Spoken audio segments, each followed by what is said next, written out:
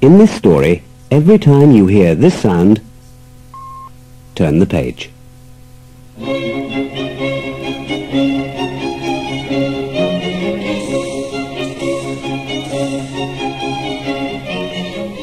Goldilocks and the Three Bears.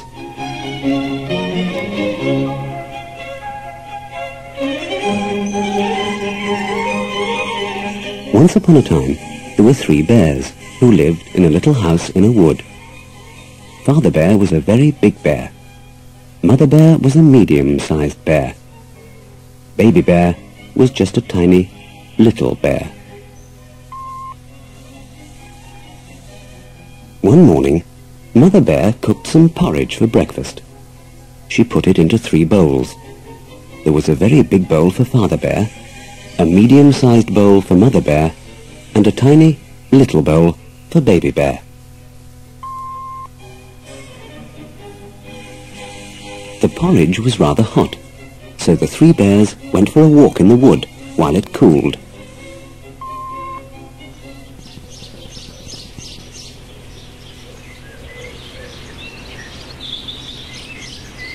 Now at the edge of the wood, in another little house, there lived a little girl. Her golden hair was so long that she could sit on it. She was called Goldilocks.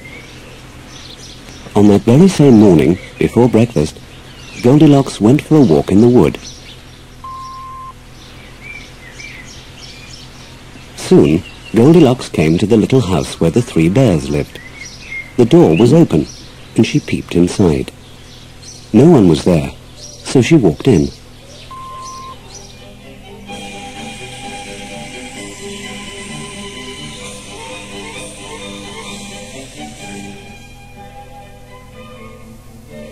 Goldilocks saw the 3 bowls of porridge and the 3 spoons on the table.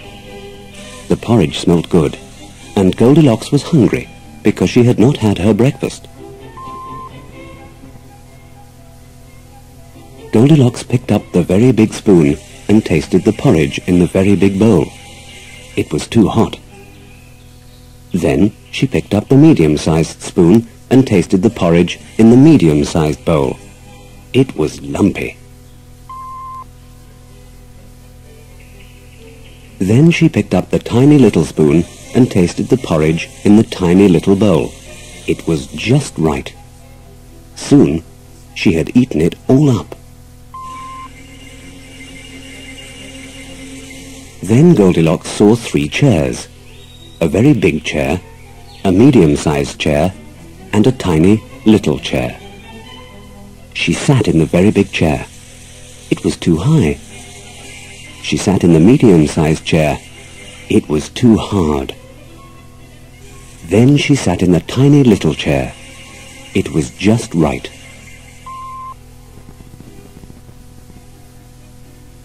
But was the tiny little chair just right? No. Goldilocks was rather too heavy for it. The seat began to crack, and then it broke. Oh dear, Goldilocks had broken the tiny little chair, and she was so sorry. Next, Goldilocks went into the bedroom. There she saw 3 beds. A very big bed, a medium-sized bed, and a tiny little bed. She felt tired and thought she would like to sleep. So Goldilocks climbed up onto the very big bed. It was too hard. Then she climbed up onto the medium-sized bed. It was too soft. Then Goldilocks lay down on the tiny little bed. It was just right. Soon she was fast asleep.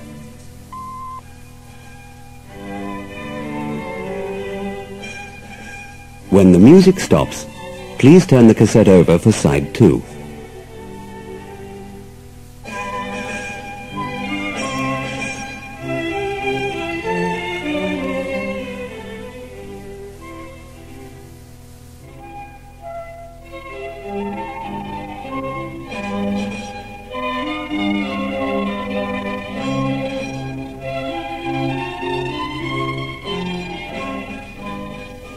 Soon the three bears came home for breakfast.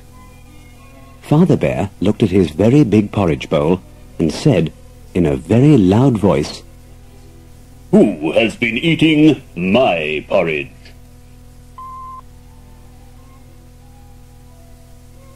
Mother Bear looked at her medium-sized porridge bowl and said in a medium-sized voice, "Who has been eating my porridge?"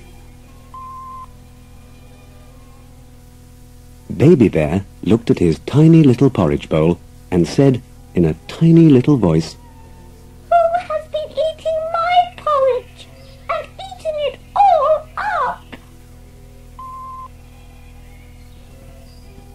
Next, Father Bear looked at his very big chair. "Who has been sitting in my chair?" he asked in a very loud voice. Then Mother Bear looked at her medium-sized chair. "Who has been sitting in my chair?" she asked in a medium-sized voice. Then Baby Bear looked at his tiny little chair. "Who has been sitting in my chair and broken it?" he asked in a tiny little voice.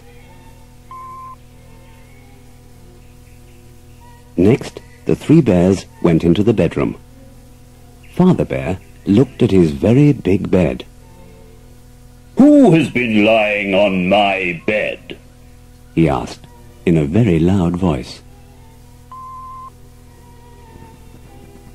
Mother Bear looked at her medium-sized bed. "Who has been lying on my bed?" she asked in a medium-sized voice. Baby Bear looked at his tiny little bed. "Here she is!" he cried, making his tiny little voice as loud as he could. "Here is the naughty girl who has eaten my porridge and broken my chair! Here she is!"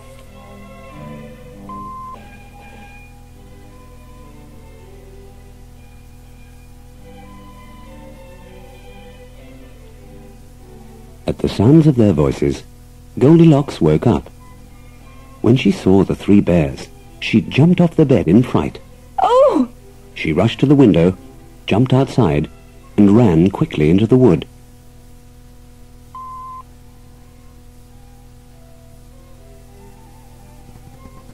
By the time the three bears reached the window, Goldilocks was out of sight.